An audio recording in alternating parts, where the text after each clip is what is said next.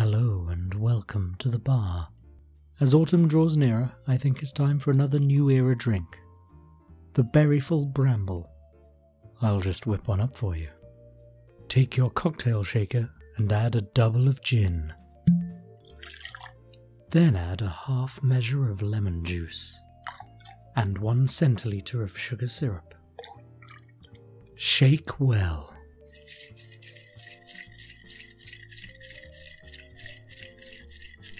And pour into an old-fashioned glass over crushed ice.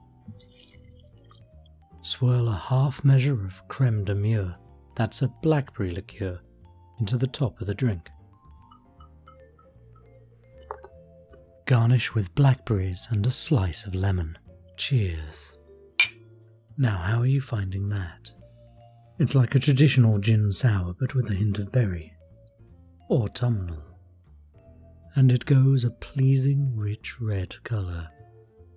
Gin has often been considered a quintessentially British spirit and is regularly associated with London.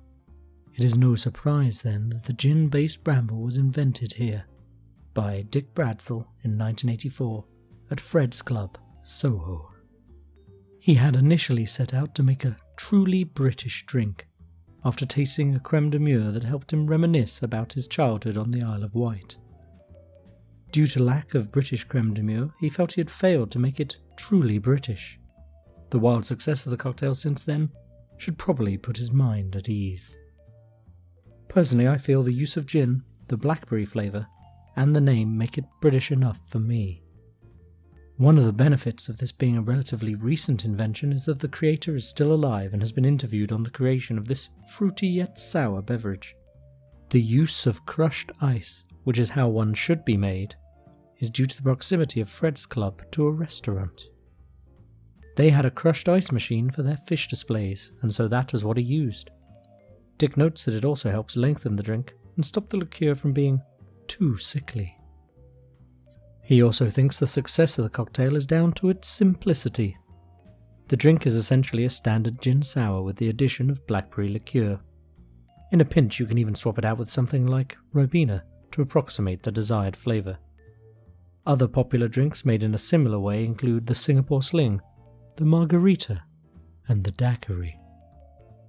Initially, the cocktail was topped with a raspberry because he didn't have any blackberries. They are much easier to source nowadays though and are commonly used. That being said, some bars make their Brambles using a mixture of raspberry and blackberry liqueur, topping them appropriately with both fruits. The taste of blackberries really does remind me of my childhood. Time to reminisce, I think. Oh, are you leaving? Well, don't let me keep you. See you next time, and remember, always drink responsibly.